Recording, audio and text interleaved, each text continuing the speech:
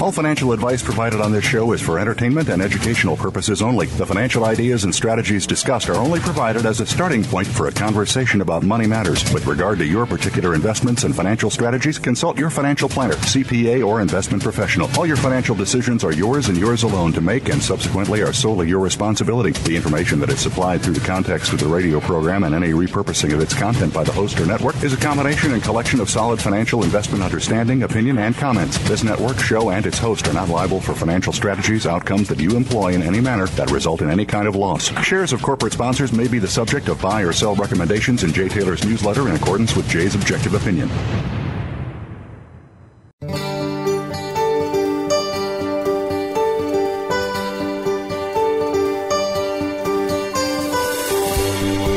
Welcome to Turning Hard Times into Good Times with your host, Jay Taylor.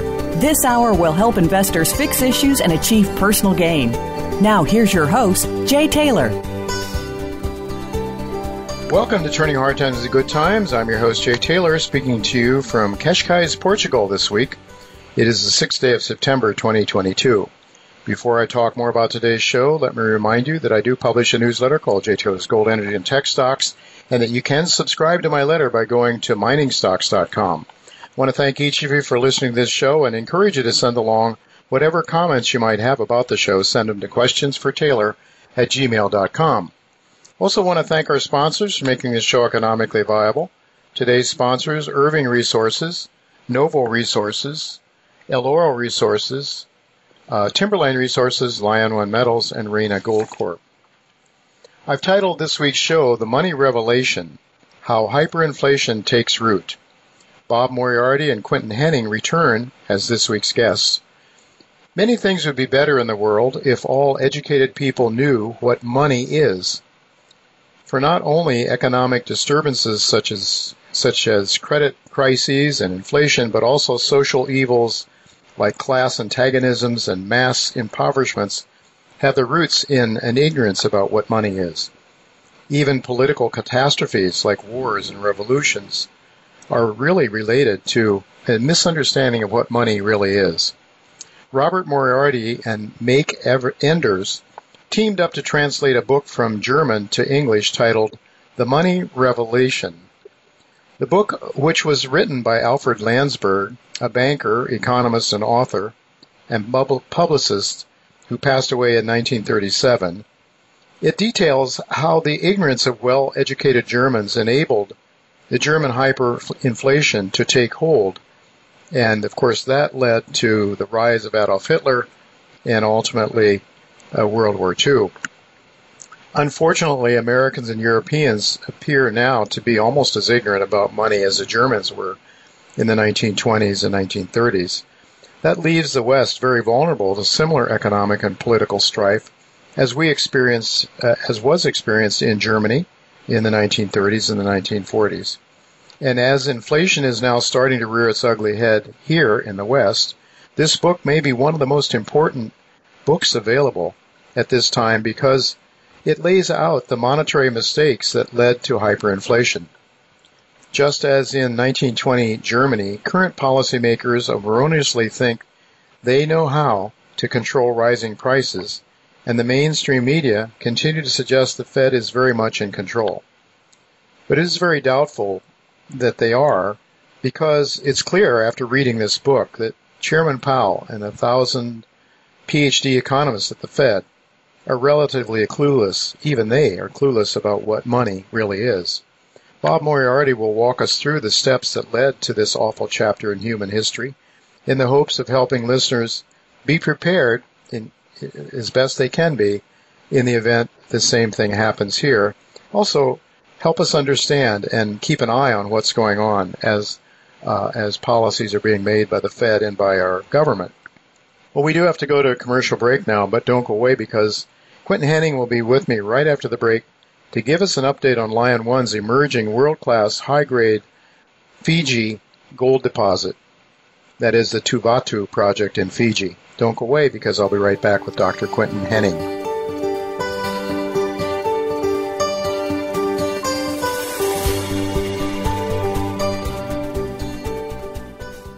Become our friend on Facebook. Post your thoughts about our shows and network on our timeline. Visit facebook.com/Voice America.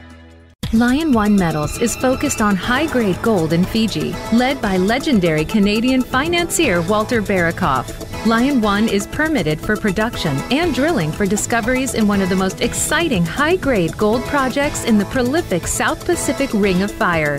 Lion One trades on the TSX Venture Exchange under the symbol LIO and on the OTCQX under the symbol LOMLF. Go to our website at liononemetals.com for more information about Lion One Metals and high-grade gold in Fiji.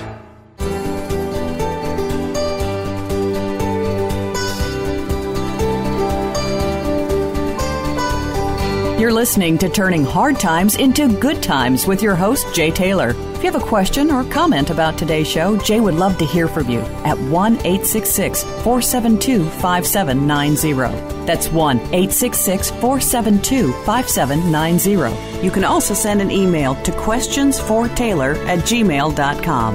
That's questions, the number 4, Taylor@gmail.com. Now, back to our program. Welcome back to Turning Hard Times to Good Times. I'm your host, Jay Taylor. I'm really pleased to have Dr. Quinton Hennigh with me once again. Today he's with me to talk about Lion One, and that company's evolving world-class high-grade alkaline gold deposit in Fiji, known as the Tuvatu Gold Project. And Quinton is a technical advisor to Lion One Metals, which is a sponsor to this show.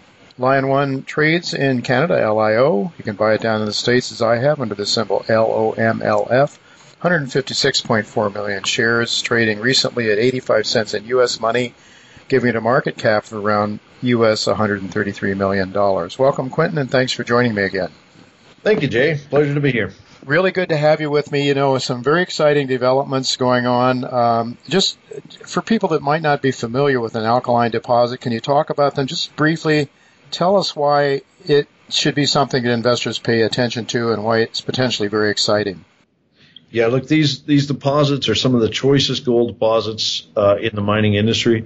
You know, if you look at history, some of the most profitable and biggest gold deposits are alkaline gold systems. Examples would be Cripple Creek, which is here in Colorado, the Porgera mine, which is in New Guinea, Lihir, which is also part of New Guinea. It's a small island off the coast of New Guinea. And Vatukoula, which is a mine not too far from Tuvatu, which has produced many millions of ounces of gold over its lifetime. These tend to be high grade. They can be very prolific in terms of the ounces that they generate. Examples: Cripple Creek's probably at 29 million ounces mine plus reserves, and Porgera is probably even more than that. I would say probably 30 plus million ounces mine and reserves at this point. Lihir is probably 45 million ounces mine and reserve. And then, you know, Vatukoula, their nearest neighbor there at Tuvatu, is about 11 million ounces mine reserves and resources. So, you know, these are big systems. And they tend to make a lot of money. So the major miners covet them. They're funny deposits in the way that they form. They form from these melts, these magmas that come up that have a lot of alkaline metals in them.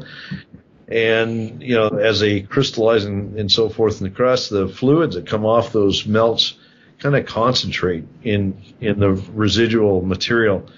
And just at the last moment, you know, like at the very, very last stage of this whole process of magmatism, these things just literally just burp out very high-grade gold into all the cracks and fissures and whatnot in the rock above them. So, you know, we can end up with extremely high grades. This is a classic example of one of these systems. I've used the analogy several times that these are like trees from the top down. You basically are dealing with near surface at the smaller branches, and these coalesce into bigger and bigger branches as you go down, you know, and ultimately you find the trunk or the big branches and the trunk at depth, and, you know, you can be into some absolutely killer grades, widths, and so forth.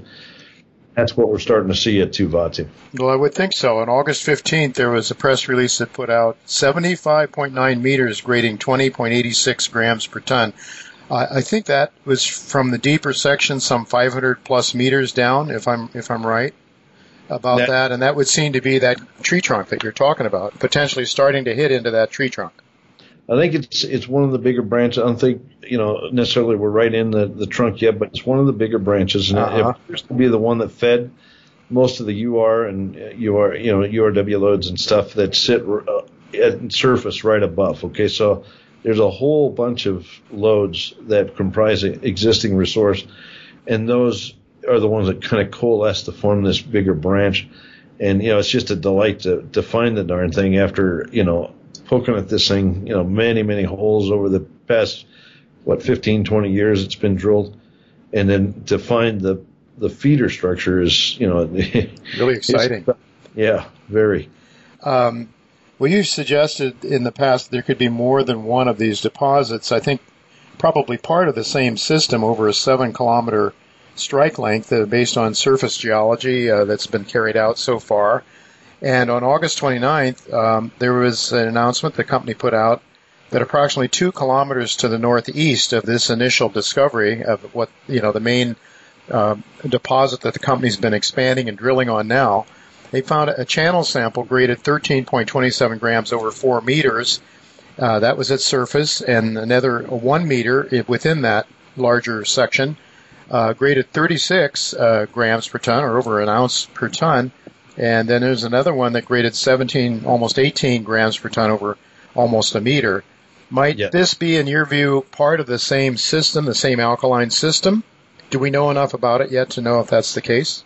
The mineralization that they found in all respects is identical to the mineralization seen at Tuvatu to the southwest. Mm-hmm. Now, I will say that it's absolutely part of the same system, but it's its own tree, if you will. If that makes sense. Okay, so think of this like, let me set the picture a little bit better.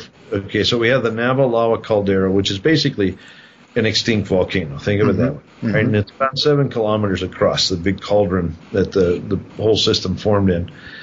But there's a big fault that transects the caldera from southwest and northeast. So it transects about 7 kilometers clear across the caldera. And it actually extends all the way up to Vaticola, interestingly. It's the same fault. All right. But in the caldera, this structure, this fault, is where the fluids decided to ascend. Okay, so that magma I talked about earlier, they found places along this fault where there was a lot of, free flow, ability for fluids to move upwards.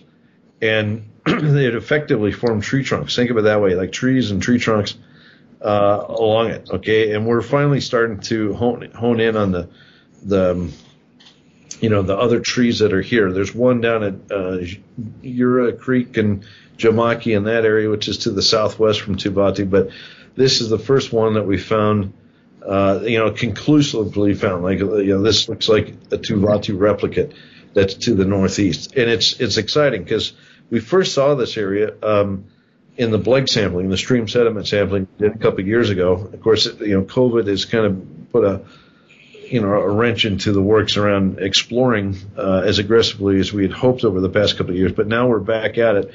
And the guys decided to push this road up into this area, this Patiri Creek area. And bless their heart, they did, because this is exactly what we needed. We needed to get into that structural corridor, that northeast structural corridor, to find these kind of veins. And you're right on schedule. They found this vein in 4 meters of 13 grams. It's a nice fat structure, very much like the big structures at Tuvatu. It has the same mineralogy. If you look at the pictures and so forth, it is just a classic monzonite-hosted high-grade vein like you see down at Tuvatu. And it's, structurally, it's got the little fractures and shear vein and so forth, which is very characteristic of all the veins at Tuvatu. It is in every respect an extension of the Tuvatu system, but it is sitting over the top of what's probably another tree trunk. So, I think this is a big win. All right. So there could be more trees in the forest as well. But so let me just ask you, in terms of the current drill program, could you just give a real quick review of the current drill program, and then do you think this new discovery will be drilled anytime soon? Because the company certainly seems to have its hands full as it's as it's infill drilling in order to get ready for some test production and also continue to explore down that tree trunk? Yeah, so there's two styles of drilling going on right now. The company does have 6 rigs. There's 2 styles of drilling. There's the infill drilling in advance of the planned mine. So they're doing a lot of infill holes, drilling in between previously drilled areas, to better refine the model and be prepared when they go mining. That's occurring mainly at a shallow depth, say from surface down to 200 or 300 meters. And then the deeper drilling, which is testing the tree trunk part of the system, and that's been ongoing really since 2020, because the first trunk or big branch we hit was in late July of that year, and that's what convinced everybody, there's a lot more going on at depth. So there's definitely a continued effort to evaluate that part of the system, very high grade part of the system. But we would like to get up to Batiri Bench, and I'm hoping they can do that before the rainy season sets in. The rainy season usually starts late November, early December, so we should have time here. And I'm very hopeful they'll get in there and get a couple of holes up in that part of the world, because it would be just as cool as it can be to see all of this hard work the guys have been putting into the surface sampling pay off with demonstrable new discovery that could be effectively, like I said, another tree, another entire plume of high grade veins coming up. Right, and for the market to be able to start to see some gigantic high grade deposit, obviously, you would think would start to get people excited about this story. Just in wrapping up here, Quinton, what should investors be aware of then in terms of potential share price drivers? Would it be any of these great intersects, I suppose, should do it? The markets, as everybody can see, are struggling at this time. The gold space, especially, it's disheartening when you put out a news release like we had a couple of weeks ago, 55 meters at 12.2 grams. But look, there's going to be more of that. There's going to be plenty more news like that coming. I think we will have a rebound in the gold market, and as soon as that happens, like Lion 1, which is advancing this to become a mine and is doing the exploration with great success and delivering news on a routine basis, I think it should be one of the biggest beneficiaries of the recurring or hopefully resumption of the gold market, we'll say. Well, it's going to happen. It's a matter of time, and it's always difficult to know exactly when, but you want to be ready because these things can really take off once the market starts to warm up to this sector. I want to thank you very much, Quinton, for taking the time to be with us again. And we'll look to catch up with you again sometime soon. All right, folks, well, don't go away, because coming up next, Bob Moriarty will be with me to discuss a book that laid out the steps that led to the great German hyperinflation that was a major factor leading to the rise of Adolf Hitler in Germany. Might there be some lessons to learn from that past episode? Might there be some lessons for us in America and for the Western countries around the world in general? Make sure you listen to Bob Moriarty. I'll be right back after the break.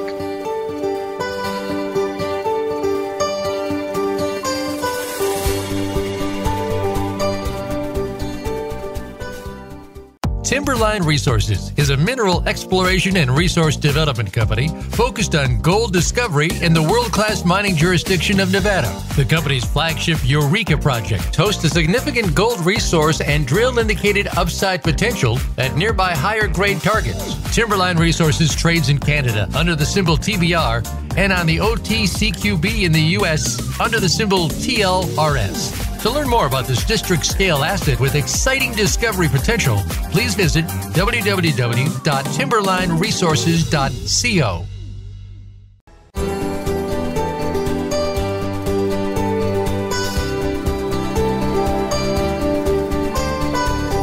You're listening to Turning Hard Times into Good Times with your host, Jay Taylor. If you have a question or comment about today's show, Jay would love to hear from you at 1-866-472-5790. That's 1-866-472-5790. You can also send an email to questionsfortaylor@gmail.com.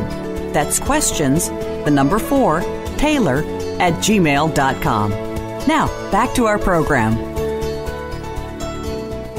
Welcome back to Turning Hard Times to Good Times. I'm your host, Jay Taylor, and I'm pleased to have Bob Moriarty with me once again, this time to talk about a very important book titled The Money Revelation. It was written by a very interesting and talented gentleman named Alfred Lansburgh, who was a banker, economist, author, and publicist living in Germany in the early 1900s. Though he was born in London in 1872, Lansburgh moved with his parents to Berlin as a child. In 1907, he founded Bank Verlag publishing house, where he was editor and publisher of Die Bank magazine from 1908 to 1934. He passed away in 1937. The Money Revelation is comprised of a series of imaginary letters of Alfred's son, that is, to Alfred's son, in an effort to teach him the principles of money and finance.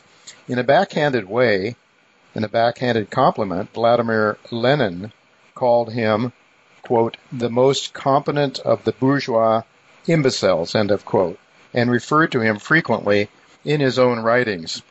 Thanks to Maik Enders from Germany and Robert Moriarty, who resides in France, both of them, they worked together to translate this book from German to English, and so we are now able to learn the insights of Alfred Lansburgh, which, though largely, if not totally disregarded by almost every nation now, I believe they are as relevant today as they were 100 years ago, and most certainly provide a map, I'm afraid, that suggests the West is currently headed down the road of monetary destruction.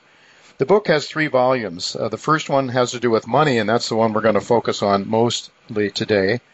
The second volume has to do with value, and the third volume has to do with monetary emergency. So I'm afraid you would probably only get to a serious discussion of the first one, money, but that's probably the most important discussion in the book, because the concept of money is so, well, it's so wrong, what people think of as money, and as we'll discuss with Bob. And I'm so glad, Bob, that you could come on with me to help us understand what money really is and why the misconception of money now is leading us down to the road of destruction. Thanks so much for joining me. Well, it's a real pleasure. That's something I've been working on for 2 years, and it's in print now. It's an excellent book. It's in hardback. It's on Amazon US for $25 and Amazon Canada for $32. What's interesting to me, well, let's go back into how I got involved in the book. Sure. I'm going to call him Maik because I think that's the correct pronunciation. Got in contact with me about 2.5 years ago, and he said there is a book that is only in German that is considered the very best book ever written about money, and I want to translate it into English and publish it. And I wrote him 5 or 6 times, and I kept asking him, how are you getting on with the book? How are you getting on with the book? What are you doing? And he finally came back and said, well, I'm kind of at a loss. I need to translate the book into English, and that's beyond my capabilities. Can you do it? And I said, well, yeah. And I've got some friends in Germany, and I sent the book to them, and I said, can you translate it? Now, given that a lot of the verbiage in the book revolves around money and finance, it was a little difficult for this woman to translate. And she came back and said, well, look, why don't I run it through a automatic translation program, and then you just edit it from there. So what we thought was going to take 6 months to a year actually took 2 days. So I got the book in electronic format. It was mostly formatted, and I went through and changed the archaic language of 100 years ago to something readers could understand today. So it actually was very easy for me to do that. And then we worked together. I sent the book to him. He came up with some edits. He sent the book back to me. And because I formatted 6 books of my own, quite bluntly, formatting and getting it in print was a piece of cake. Mm-hmm. Now, here's what's interesting about the book, and I think that you've read enough of this to know. I have never read a book that talked about the function of money. What is money supposed to do? We talk about what money should be or what money is, but I don't think I've ever seen a discussion of this is how money works. And it's brilliant from that point of view. Now, you were talking about the first book, and Mm-hmm. I'm not sure that I would call it a book. I think the way he published it was almost like 3 pamphlets. Uh-huh. He published it in his magazine, and when it was assembled as a book, they talked about 3 books, and it wasn't 3 books, it was really 3 subjects. So people shouldn't be confused. It isn't a big, thick book. It's a simple book. It describes money. It describes how people work, and they're creating credit because the person who's paying them or is going to pay them owes them an obligation. And likewise, if you're a pig farmer and you want to get some rice, how do you exchange the pig for the rice? The mere act of working creates credit, and he takes money to its very most basic. It's a means of exchange of value, and it's very important that both sides get something out of it. Now, let me fast forward. The book was written from late December of 1920 until 1922. And of course, that was the very height of the German hyperinflation.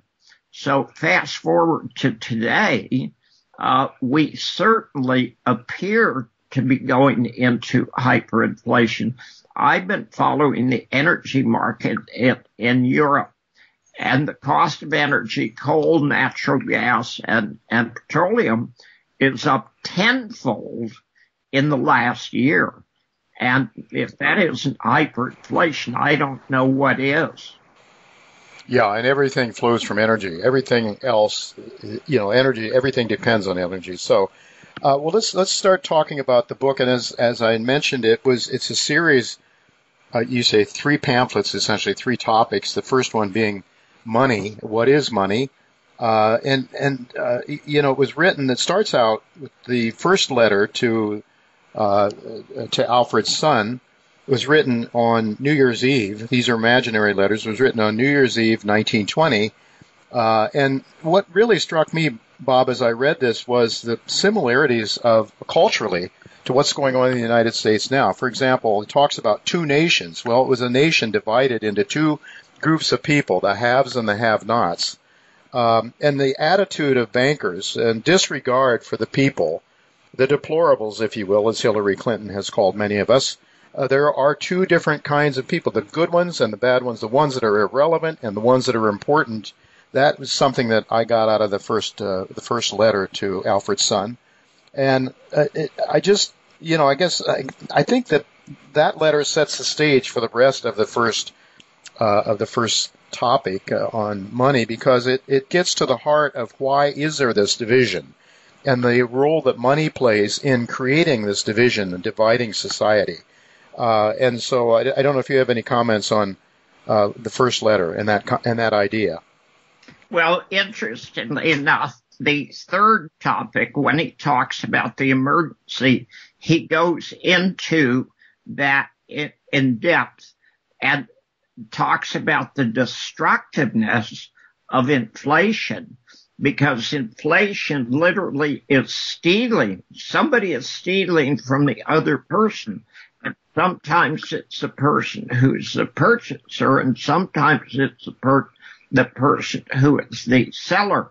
If you negotiated a price for something for delivery 3 months in the future, and you set a price, and the seller had to honor that price, you ended up getting it for free. So they were transferring their very real value to you for pennies.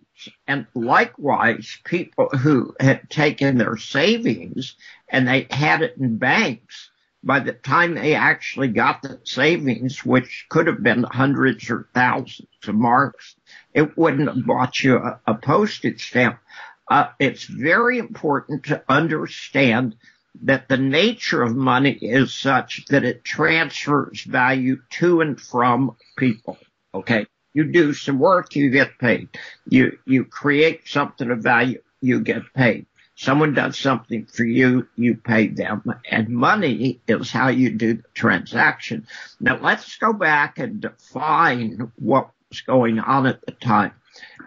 Do you remember what the word is? What do we call November 11th, 1918? What the day the war ended, what is that called? Armistice? I don't recall. It is called Armistice Day. Uh-huh. And what is an armistice? I guess I don't know, you're laying down your arms. Strange enough, that's exactly what it is. I mean, it's perfect definition. Is it a victory for either side? The war? Yeah. It's a victory that we stop fighting. That's a victory. Strange enough, and that's a really good concept there. That's exactly right. But the key is that it's not like World War II, where there was unconditional surrender by the Germans and the Japanese. World War I ended with Armistice Day. There was a revolution going on in Germany at the time because of the cost of the war. And literally, the French and British soldiers were starting to revolt because they could see how senseless the war is. And it was an especially senseless war. So you had Armistice, and after Armistice Day, and when both sides pulled back, how did they settle the peace? What was that called? I don't recall, Bob. You'll have to help me out with that one. Okay, it was called the Treaty of Versailles. Oh, of course, yes, and that required reparations from the losers. Exactly. In the year that transpired after Armistice Day and before they signed the Treaty of Versailles, the French and the British, who were in far better shape than the Germans were, toughened up their stance, and they demanded payment for the Germans for being involved in the war. And let me give you an idea of why that took place, because it's important to understand. In every town and village in France, no matter how small, there is some kind of remembrance statue where they list the names of the people who were killed in World War I, World War II, Algeria, and Indochina. Now, the interesting thing is the town that Barbara and I had a little small farm in, there were 106 people from that particular village, 106 young men, including 3 from one family, who had been killed in the war. So if in World War I, in one tiny village in France, 106 people were killed, how many do you suppose died in World War II in the same village? Why, I don't know. 5. 5? Okay. So what happened, and this was true of the British, it was true of the French, and it was certainly true of the Austrians and the Germans and the Russians. We destroyed an entire generation of young men. So the British and the French were pissed, and they were in a position to cram it down the throats of the Germans, and they did. And they demanded payments from the Germans couldn't possibly make. So that's a long explanation of how Germany got into the position of printing money to beat the band. And printing money is exactly what inflation is. And then Alfred goes into the dangers of that and the ramifications of what it means to your society. Now, by 1922, the farmers in Germany couldn't afford the fuel to take their food to the major towns, and the people in the towns couldn't afford to buy food because there was so little of it, and because prices sometimes change 2 or 3 times in a day. The importance of the book is that it shows how deadly inflation is. And we've just kind of accepted inflation as something that's part of nature. And that's absolute rubbish, okay? Inflation is a tax. It's a way of governments paying for things without a direct taxation that people are aware of. And, they want to blame everybody for inflation. It's the oil companies, it's the gas stations, it's Putin. But the fact of the matter is inflation always goes back to the actions of the government. And that was true in 1922, and it's true in 2022. Absolutely, Bob. And now I think maybe we should go back to the second letter where we start to talk about, you actually addressed credit and the need for credit when you talked about the pig farmer needing rice and why we have to have credit. Obviously, but money is actually evolves from production. That's one thing that's totally foreign, a foreign concept to currently to our economists. They see anything money just as whatever the government or the Federal Reserve creates, not. So really money is, and your entitlement to money and your right to your money is based on what you produce. You produce something and someone else agrees to buy it and you have that contract with them. That is money. Do I have that right? Well, you do, but the key to it is it's not only what you produce, it's what you consume. Both actions create credit. And that's important, and that's entirely separate from the mechanism of actually balancing the books. Okay, as far as the United States government's concerned, the Treasury just prints money. And that the one thing that I got out of the book was how dangerous inflation is. We went from, okay, here's what money is supposed to do, and here's why you need to understand it, which of course I totally accept, to, and here's what happens if you don't understand it, and that's incredibly destructive to the society. Some people end up far better off, and some people end up far worse off, and that's important because there's a great video, and I would highly encourage all of your listeners, go to Google and put in a video of monkey envy. And if you go to YouTube and watch this video of 2 monkeys in a cage, and one monkey has been fed grapes and the other monkey has been fed cucumber. Yeah. And the monkey that's being fed cucumber flat goes off. And what does that have to do with today? Well, the World Economic Forum and the meeting in Davos, 1,500 of the very richest and most powerful and most beautiful people in the world flew their private jets into Davos so they could sit down and have a meeting and talk about how the rest of us should learn to eat insects. And the WHO, not the WHO, the UN literally just came out and said private ownership of vehicles should be outlawed. So you got that situation where you got the ultra elite, the 1/10 of 1%, flying around in their private jets and eating lobster and steak. and then the 99.9%, which is the rest of us eating bugs. Now, if that isn't a recipe for disaster, I don't know what is. And he talks about it in the books. And the dichotomy today is probably 100 times more serious than the dichotomy 100 years ago. People were rich then, but not to the extent of flying all over the world in their private jet all by themselves to tell people they shouldn't own automobiles.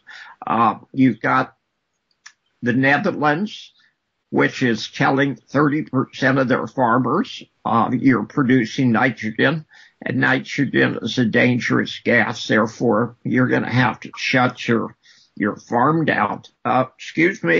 Nitrogen is 78% of what we breathe. Since when has it been a greenhouse gas? I mean, that's simply absurd. But when I consider the dichotomy between what the ultra elite are doing and the rest of us, what they're saying we should do, there's going to be serious problems as a result. And of course, what did I'm going to ask you another kind of trick question. What was the impact of the inflation of 1921 and 1922? What did it do to the German country? Well, it diluted, it basically stole from the people that had legitimate claims to money, the people that were producing things, and the government.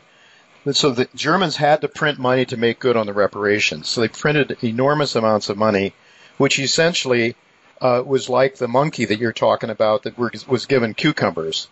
And of course, the value was transferred to France and to the other side, to France and England.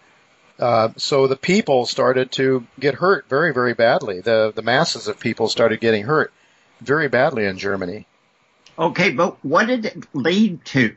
What transpired as a direct result of the hyperinflation? Well, Hitler and the Nazis. Thank you. Exactly. That's exactly right. Now, Bob, I just want to break in here on a thought that you've been talking about, how dangerous it is, money printing, and you talked about the Davos crowd.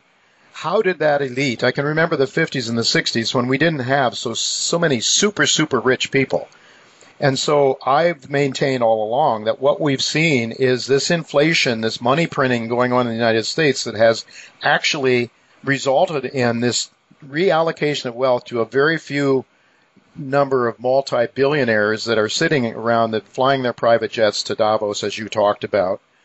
Hasn't inflation already set this up? Hasn't the inflation already created this elite group of people that are now ready to make all the rest of us eat insects and walk everywhere we go?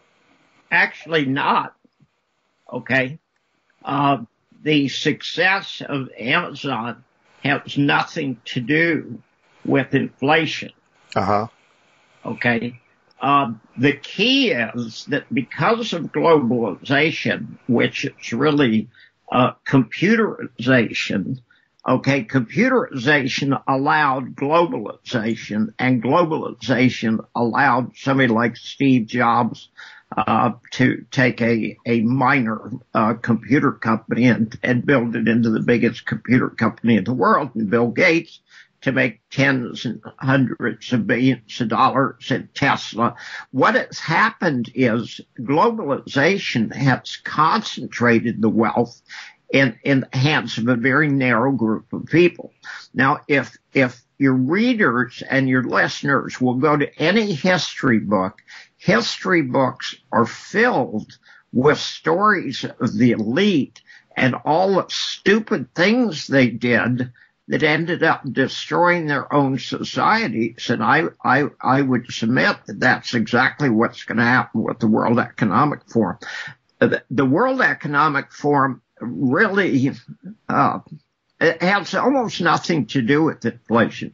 There's been a giant increase in the transfer to the 0.1% of 1% over the last 2 years. Mm-hmm. It's the stupidity of governments. But that wasn't because of inflation. Inflation was a side effect. Inflation didn't cause it. Inflation was a result. But what we've done is we've concentrated the wealth into the hands of a very narrow group of people who are totally unelected, who are looking out for themselves. And you know, you use the term already. Hillary Clinton said it, okay?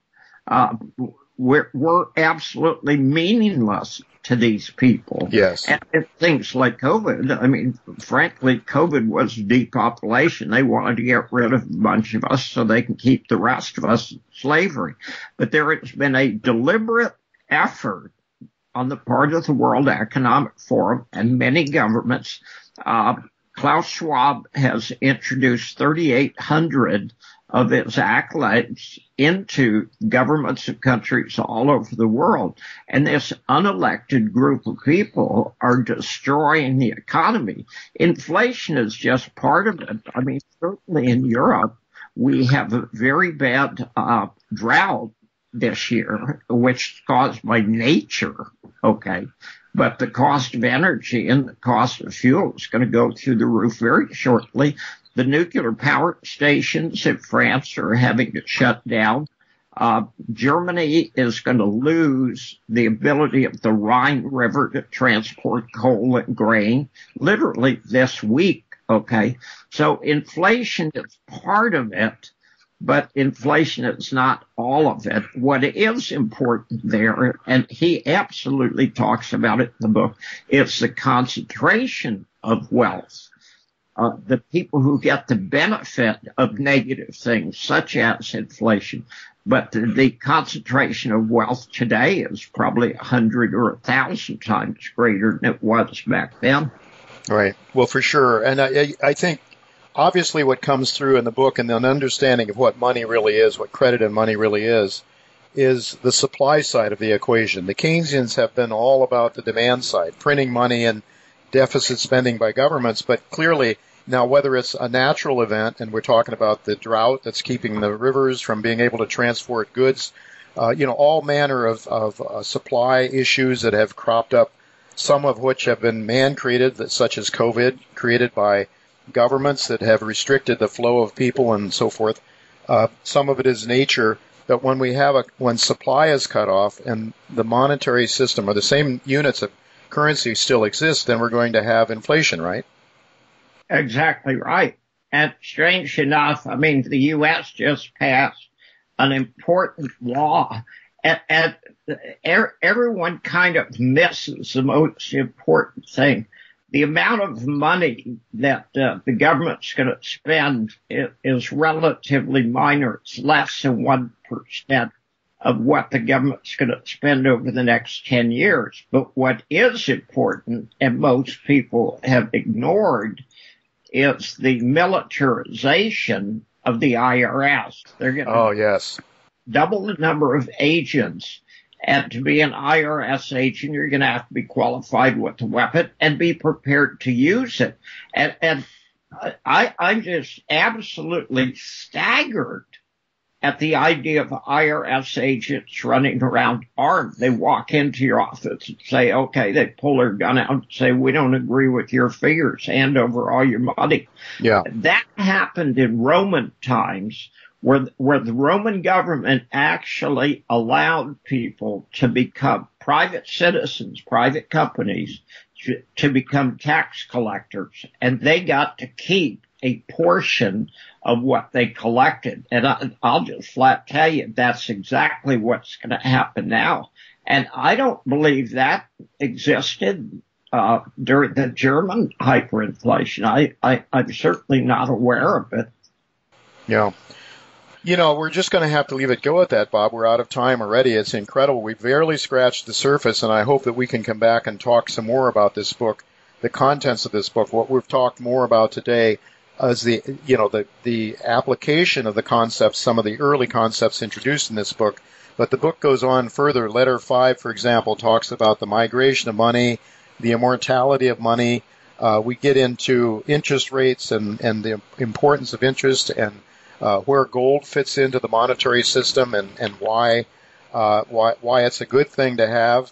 but not necessary, not absolutely necessary. There's just a whole lot of topics that are so relevant to what's going on today, Bob, that I hope that we can come back and pick this up sometime in the very near future, before it's too late for people to contemplate, because I think we're on a slippery slope right now towards something that most people can't even begin to recognize and fathom. Any last thoughts before we conclude? I totally agree with what you just said. And let me say, and of course I'm talking my own book in a way, I participated in making this book happen. I don't get any of the revenue from the book, and I don't want any revenue of the book. But for $25, it will give you a far better understanding of money than you've ever had before. And there's some really valuable lessons in there, given the crisis that we're facing today, because of the destruction of the economy, COVID, and this incredible concentration of power and money in the hands of very few people who frankly want to turn the rest of us into slaves. I'm not particularly interested in being a slave. No, nor should anybody in their right mind, Bob. I want to thank you so much for spending the time with us today to help us start to understand. And I would agree totally that money revelation is so important. There's so much there that when I started preparing for our discussion today, I said, "Oh my goodness, I have not spent the time I need to." I've got through the first volume, and the other two, value and money emergency. Maybe very quickly, what does the value section have to do with? I mean, just give us a quick overview of that discussion of value.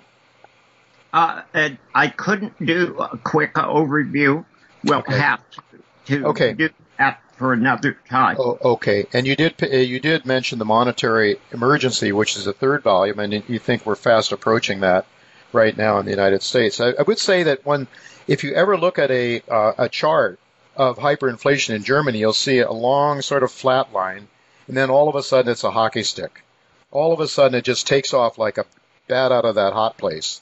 And it is not a good thing. And so people need to be on their toes, because this thing, I think, could spring up almost at any moment. So, give me one more minute, because it's very important. You just raised an important issue.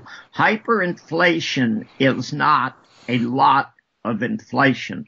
Hyperinflation is when people lose belief in the currency, and when they lose belief in the currency, they run out, spend everything they can as fast as they can. And I think we're very near that situation when you look at the increase in credit card debt and the increase in the number of people applying for credit cards. We are right at the stage where people are about to give up on the value of the dollar, and that's going to cause problems. Well, I'm afraid you're right. I hope and pray you're not, but it looks that way to me as well. Thank you so much, Bob, for being with us, and we'll look to pick this up sometime in the near future once again. All right, folks. Well, that is it. That is it for this week. Next week, John Rubino, Michael Oliver, and Patrick Highsmith of Timberline Resources will be with me. Until then, goodbye, and God's blessings to you.